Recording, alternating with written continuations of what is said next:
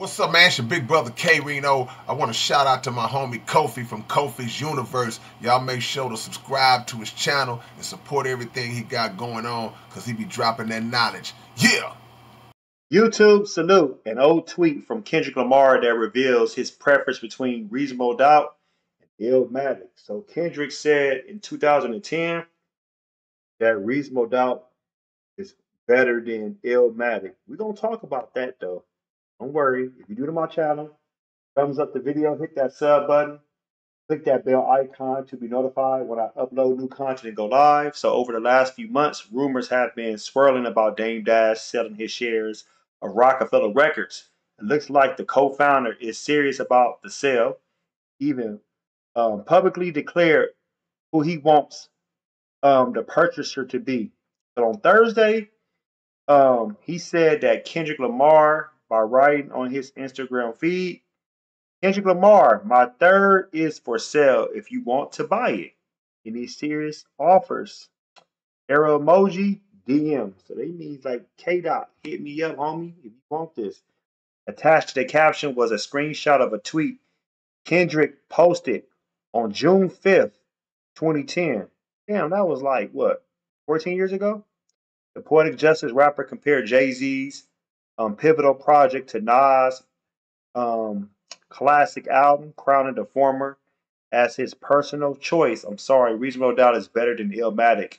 You can unfollow me now. Kendrick wrote that at the time, that was 14 years ago, y'all, just letting y'all know.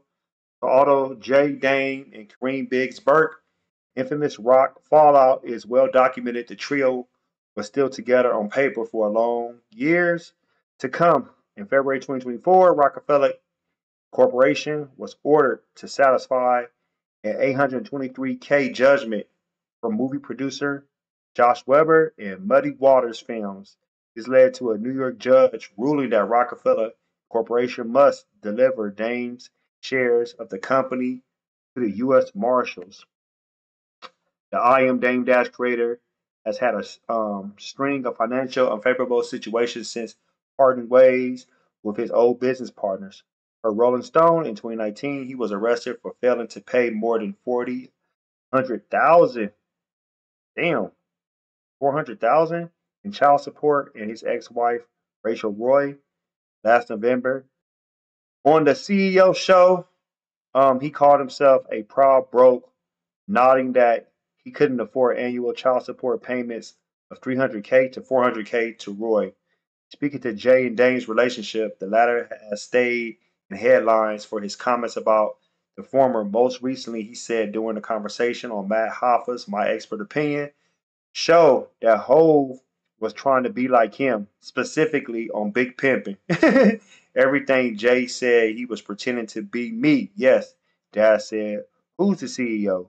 Who was Big Pimpin'? Who was doing all those things? It was me.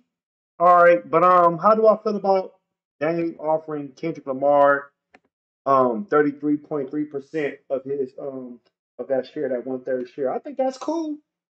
I think that's cool. Let's see if K Dot jumps on it. He might jump on it. He got the money. That would be crazy though. Kendrick Lamar owning 1/3 of Roc-A-Fella Records. Them shares of Reasonable Reasonable Doubt. The Masters too, because that's part of the Reasonable Doubt Masters. Remember that. So he will have 1/3 of the. That will be crazy. Him, like, now he can say, hey, Jay-Z, I got 1/3 of one of my favorite albums of all time. I own 1/3 of it. That will be crazy. Do I like it? I think it's a business venture. I mean, as far as like a great opportunity for Kendrick, to do what he needs to do and never know what can how he can capitalize moving forward with that. I mean, I feel like sky's the limit for him. As far as Dame, I guess he probably just needs the money. I'm not knocking nobody. Like Dame Dash, if he needs the money, it is what it is. Who knows what's going on? I don't know his, personal finances. All I know is what's being reported through media and through these outlets. So other than that, though, unless he's being generous, cool. Unless he's saying I'm broke, okay, do what you got to do. Now, as far as Kendrick saying Reasonable Doubt is better than Illmatic. That's his opinion. You know, everybody's gonna be, gonna have their opinion. It's subjective. To me, Illmatic's better than Reasonable Doubt. I don't care what nobody say. I don't care what nobody say. It's always been better to me. You know, Reasonable Doubt is better than It Was Written to me. I'm not gonna lie about that. Because when Reasonable Doubt came out, what, June 1996, that shocked me. Those 14 tracks right there, Jay-Z did deliver. Nas, It Was Written.